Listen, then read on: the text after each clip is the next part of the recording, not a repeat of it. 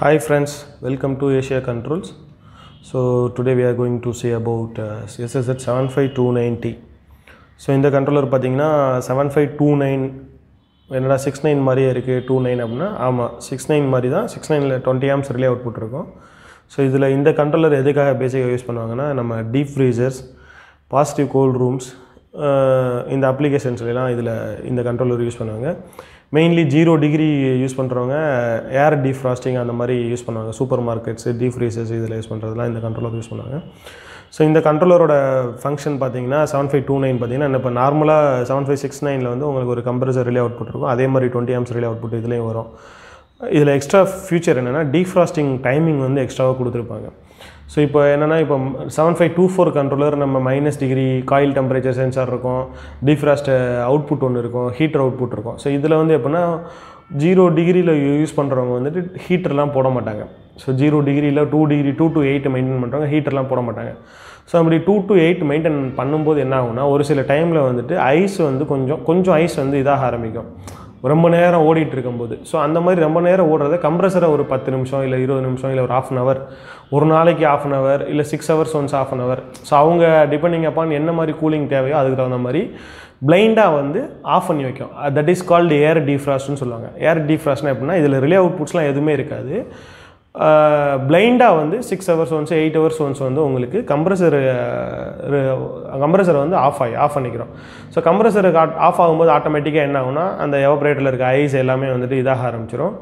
½ hour கழிச்சு இப்போ நீங்கள் 24 hours once ½ hour வைக்கிறீங்கன்னா 24 hours once ½ hour வந்துட்டு கம்ப்ரஸர் ஆஃப் பண்ணணும். இல்லை 6 hours வச்சிங்கன்னா 6 hours ஒன்ஸ் ½ hour ஆஃப் பண்ணிக்கலாம்.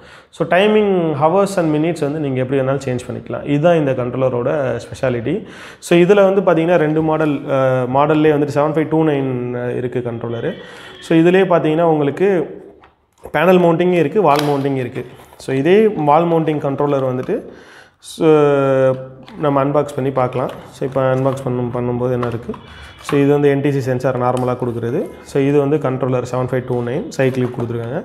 ஸோ இது வந்து கம்ப்ரஸர் அவுட்புட் 20 amps.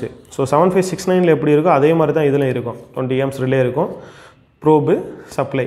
இந்த இன்பில்ட் ஃபீச்சர் வந்து அந்த ஏர் டீஃப்ராஸ்ட் ஃபீச்சர் கொடுத்துருப்பாங்க. ஸோ இது வந்து பேனல் மவுண்டிங் சொல்லுவாங்க. இது வந்து பேசிக்கலாக பார்த்தீங்கன்னா இந்த 2 சைடு கிளிப் இருக்கும், பேனலில் வந்து மவுண்ட் பண்ணுறதுக்காக கொடுக்குறது பேனல் மவுண்டிங். ஸோ இதுலேயே பார்த்தீங்கன்னா வால் மவுண்டிங்கும் இருக்குது.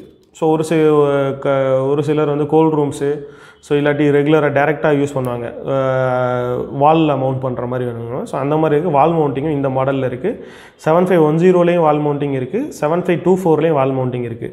ஸோ அந்த வால் மவுண்டிங் கண்ட்ரோலர் எப்படி இருக்குன்னு சொல்லிட்டு நான் உங்களுக்கு காட்டுறேன். ஸோ இதே மாடல் தான், மவுண்டிங் மட்டும் டிஃப்ரெண்ட்டு, ப்ரோக்ராம்ஸு ஃபீச்சர்ஸ் எல்லாமே சேமு. ஸோ இதுதான் அந்த வால் மவுண்டிங் கண்ட்ரோலர்.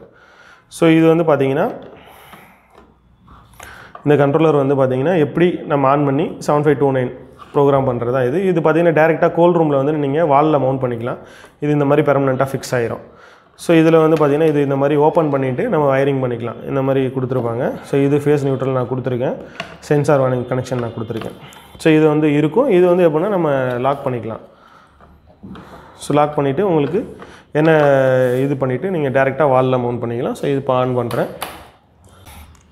ஸோ 32.1 டிகிரி இருக்குது. ஸோ செட் பாயிண்ட் வந்து இதில் நீங்கள் செட் பண்ணுறது வந்து இதுதான் set point, green colour button.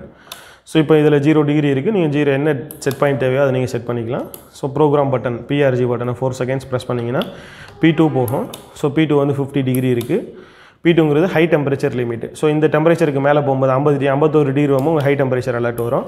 P3ங்கிறது low temperature alert -40. So -40க்கு மேலே -41 அந்த மாதிரி போகும்போது லோ டெம்பரேச்சர் LTன்னு சொல்லிட்டு காட்டும். ஸோ நெக்ஸ்ட்டு வந்து பார்த்திங்கன்னா P4 வந்து டிஃப்ரென்ஷியல். ஸோ இப்போ நான் 0 டிகிரி வச்சுருக்கேம்மா, 0 டிகிரியில் கம்ப்ரஸர் ஆஃப் ஆகும். 0 + 2 P4ல் 2 டிகிரி இருக்கும். ஸோ 0 + 2 வந்து 2 டிகிரியில் கம்ப்ரஸர் ஆன் ஆகும், 0ல் ஆஃப் ஆகும். ஸோ இந்த மாதிரி இருக்கும். ஸோ P5 பார்த்திங்கன்னா காலிப்ரேஷன், ஆஃப்செட் காலிப்ரேஷன். ப்ரோப் வந்து நம்ம அட்ஜஸ்ட்மெண்ட் 1 or 2 டிகிரி இது பண்ணுறதுக்காக வைக்கிறது. ஸோ P6 வந்துட்டு கம்ப்ரஸர் டைம் டிலே. ஸோ இது 3 minute 2 minute உங்களுக்கு என்ன இப்போ அப்ளிகேஷன்ஸ் கம்ப்ரஸர் சேஃப்டிக்காக கொடுத்துருப்பாங்க. ஸோ P7 பார்த்தீங்கன்னா டீஃப்ராஸ்ட் டியூரேஷன்.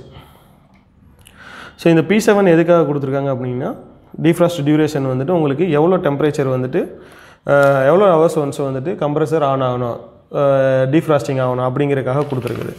ஸோ இப்போ இதில் P7ல் வந்து நீங்கள் ஒரு 15 minutes வைக்கிறீங்க.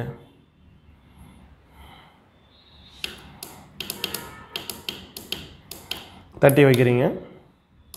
நெக்ஸ்ட்டு P8 வந்து defrost frequency. ஸோ அது வந்து 1 இருக்குது. ஸோ அது வந்து நான் ஒரு 6 பண்ணுறேன். ஸோ இது P8 வந்து 6னா 6 hours, P7 30னா 30 minutes. So 6 hours once வந்து 30 மினிட்ஸ் வந்து கம்ப்ரெசர் வந்து ஆஃப் ஆகும். ஸோ அது மாதிரி நான் முன்னாடி சொன்ன இதில் சொல்லும்போது அதே மாதிரி நீங்கள் வந்துட்டு யூஸ் பண்ணிக்கலாம் அது நீங்கள். ஸோ நெக்ஸ்ட்டு பார்த்தீங்கன்னா LP keypad lock. So keypad வந்துட்டு நீங்கள் லாக் பண்ணிவிட்டு யாரும் வந்துட்டு இது யூஸ் பண்ண முடியாது, நம்ம மாற்றிக்கலாம். ஸோ E1 வந்து relay status and probe failure. So probe fail ஆச்சுன்னா உங்களுக்கு வந்துட்டு சைக்ளிக்கில் வேணுமா, இல்லை ரிலே கண்டினியூஸாக ஆனில் இருக்கணுமா, கண்டினியூஸாக ஆஃபில் இருக்கணுமா, சென்சார் ஃபெயிலியர் ஆச்சுன்னா. ஸோ அந்த பேராமீட்டர். ஸோ E1 வந்து 1 இருக்குது. 1னா உங்களுக்கு சைக்ளிக் மோடில் ஒர்க் ஆகும். 0னா வந்து உங்களுக்கு ரிலே வந்து கண்டினியூஸாக ஆஃப் ஆயிரும். 1 2 வச்சிங்கன்னா கண்டினியூஸாக ஆனில் இருக்கும். ஸோ இது வந்து எதுக்குன்னா நம்ம சென்சார் இதாகிறதுக்கு. ஃபேக்ட்ரி ரீசெட் வந்துட்டு எதுக்காக அப்படின்னா, ஸோ ஒன்ஸ் நீங்கள் ஏதாவது டெம்பரேச்சர் மாற்றி செட் பண்ணிட்டீங்க, டீஃப்ராஸ்டிங் மாற்றி செட் பண்ணீங்க, ஒன்றும் குழப்பமாக இருக்குது அப்படின்னா, ஸோ இந்த மாதிரி ஃபேக்ட்ரி ரீசெட் பண்ணிங்கன்னா உங்களுக்கு டோட்டலாக ஃபேக்ட்ரியில் கம்பெனிலேருந்து வாங்கும்போது என்ன செட்டிங் வந்துச்சோ அந்த மாதிரி செட்டிங் வந்துடும் உங்களுக்கு. இப்போ நம்ம செட் பண்ண எதுவுமே வராது. ஸோ இபி வந்து end of the programming. So இதான் வந்து கம்ப்ரஸர் அவுட்புட் ரிலே. P6ல் வந்து 3 மினிட்ஸ் இருக்கிறனால இந்த இண்டிகேஷன் வந்து ஆன் ஆகாமல் இருக்குது. ஸோ டீஃப்ராஸ்டிங் வந்துட்டு எப்போது வந்துட்டு அந்த நம்ம 6 ஹவர்ஸ் முடிஞ்சு 30 மினிட்ஸுக்கு வந்து இந்த ரிலே ஆனில் இருக்கும்போது இது கம்ப்ரஸர் ஆஃப் ஆயிரும். ஸோ கீபேட் லாக் பண்ணிட்டோன்னா இந்த இண்டிகேஷன் வந்து லாக்குன்னு சொல்லிட்டு வந்து உங்களுக்கு காட்டும். ஸோ இதுதான் வந்து டீஃப்ராஸ்டிங்கோட இது. ஸோ இப்போ இது வந்து மேனுவலாக டீஃப்ராஸ்டிங் போடுறதுக்காக யூஸ் பண்ணுவாங்க.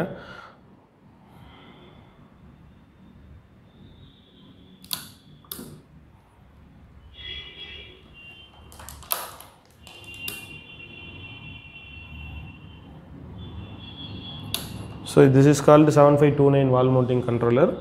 ஸோ இந்த பேராமீட்டர்ஸை வந்துட்டு எப்படி செட் பண்ணுற எல்லாமே உங்களுக்கு சொல்லியாச்சு. ஸோ ஏர் டீஃப்ராஸ்டிங் தான் இந்த மெயின் கான்செப்ட். ஸோ இந்த வீடியோ உங்களுக்கு பிடிச்சிருந்தா லைக், கமெண்ட், ஷேர் பண்ணுங்கள். நம்ம சேனலை மறக்காமல் சப்ஸ்கிரைப் பண்ணுங்கள். தேங்க்ஸ் ஃபார் வாட்சிங்.